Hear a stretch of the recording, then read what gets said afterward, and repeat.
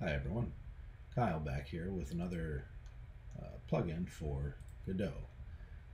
Lately there's been a lot of talk about the AStar pathfinding algorithm, and there are people in the Facebook group who've been trying to make auto generators and so forth. So I thought what I'd do is turn it into a plugin and give you a lot of different things to make it much easier to work with AStar.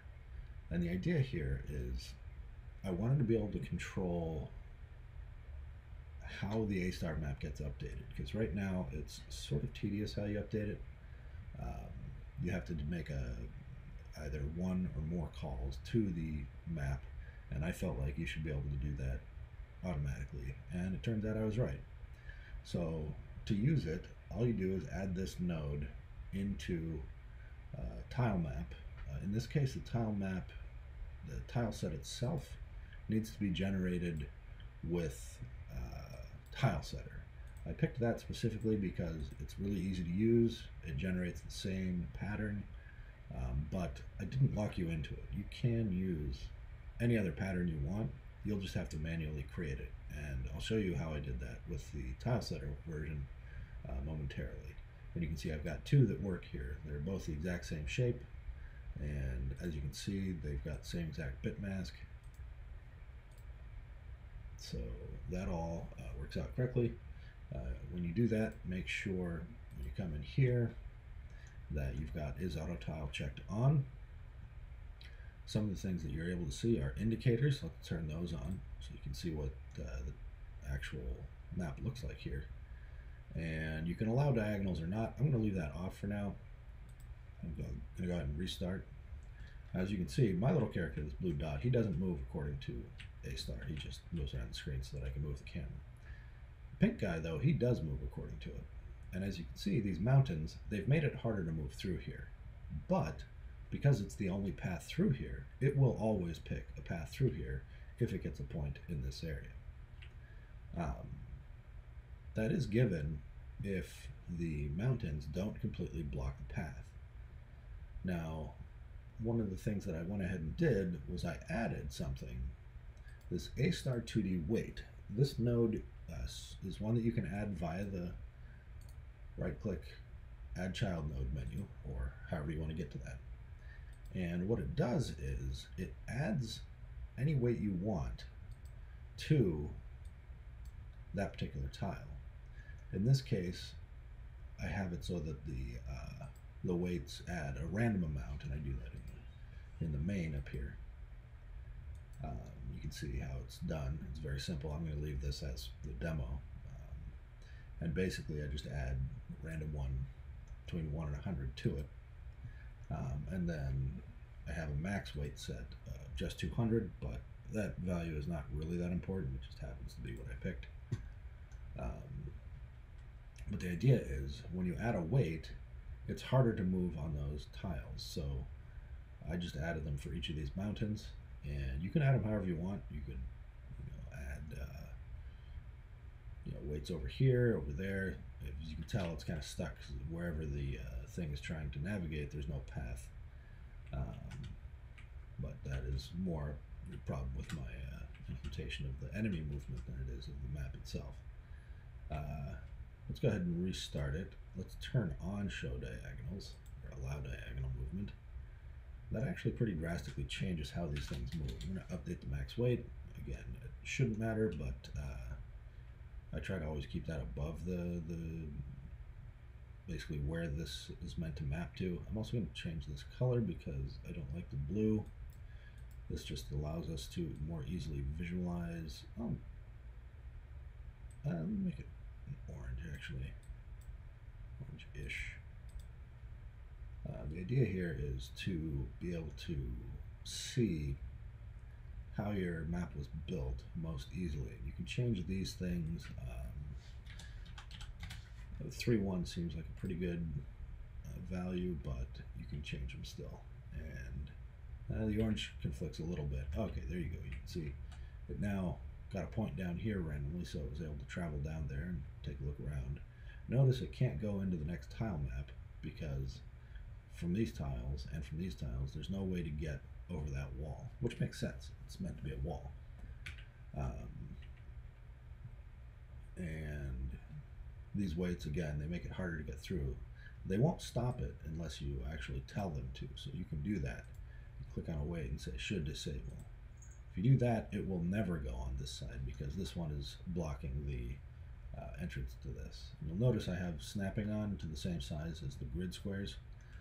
That's just for making sure that the weights are placed relatively correctly, and then I just set the offset of the sprite to make it look a little bit better so that it looks like it's actually blocking the thing here.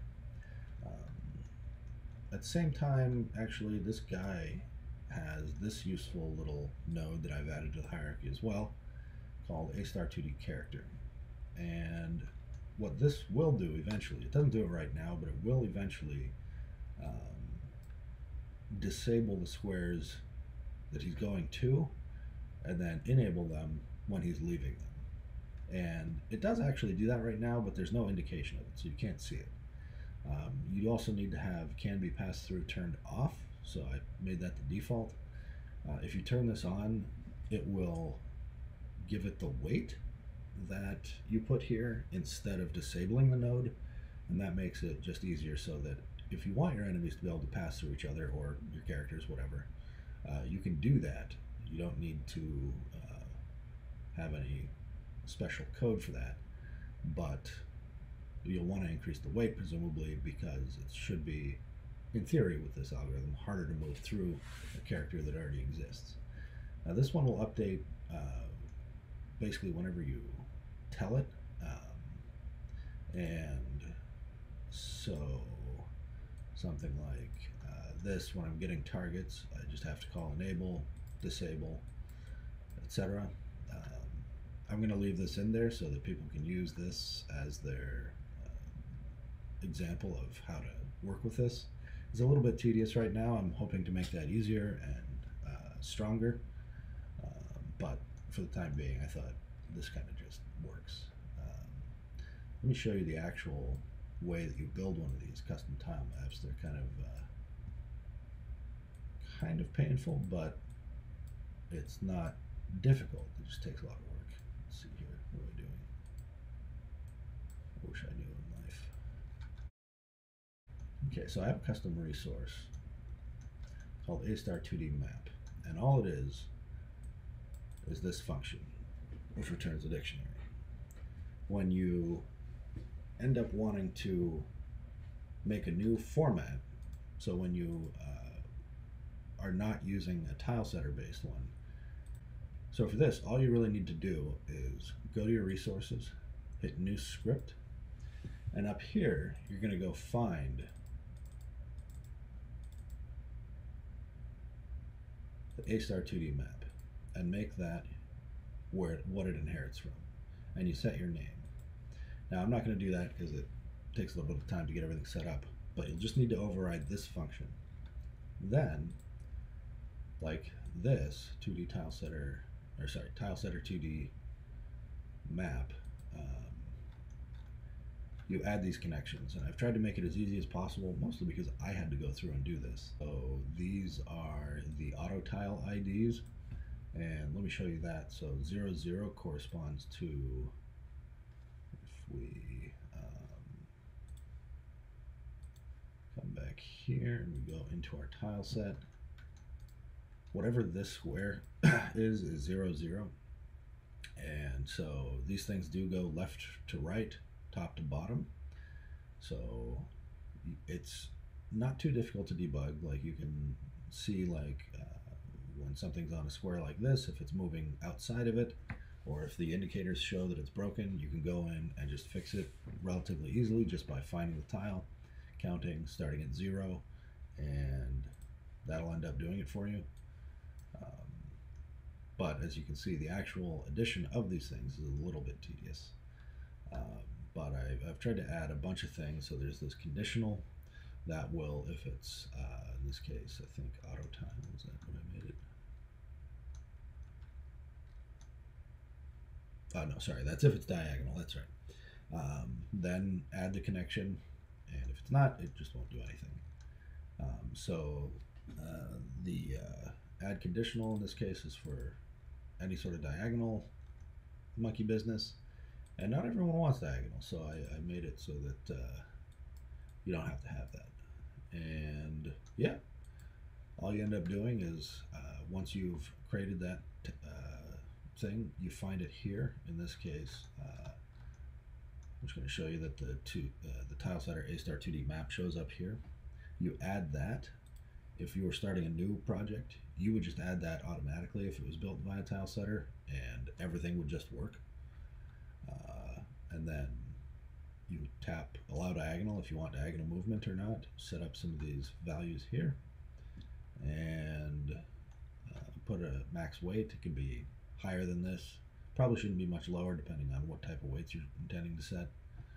Make sure you check is auto tile on if you're using Tilesetter. And this indicator z-index, that's just from where you want the indicators to actually show up. I noticed that, you know, because the AStar2D map is basically, you know, up here below everything, the indicators will sometimes show up beneath the mountains, for example, and it just looks a little silly. So I decided to add this, the ability to set the z-index on the indicator so that you can pull it up to whatever position you want, and then you don't really have to worry about it as much. That's really all there is to it. It's a pretty straightforward thing. I'm hoping I'll have some tutorials and stuff created later for starting from scratch. This is just meant to be showing you the initial thoughts and the initial build. This is up on GitHub. I'll be linking to that in the description, and I'll be linking also to my Patreon and my coffee page. If you want to buy me a coffee, I would appreciate it. I am hopelessly addicted, and yeah, that's about it. Thank you very much.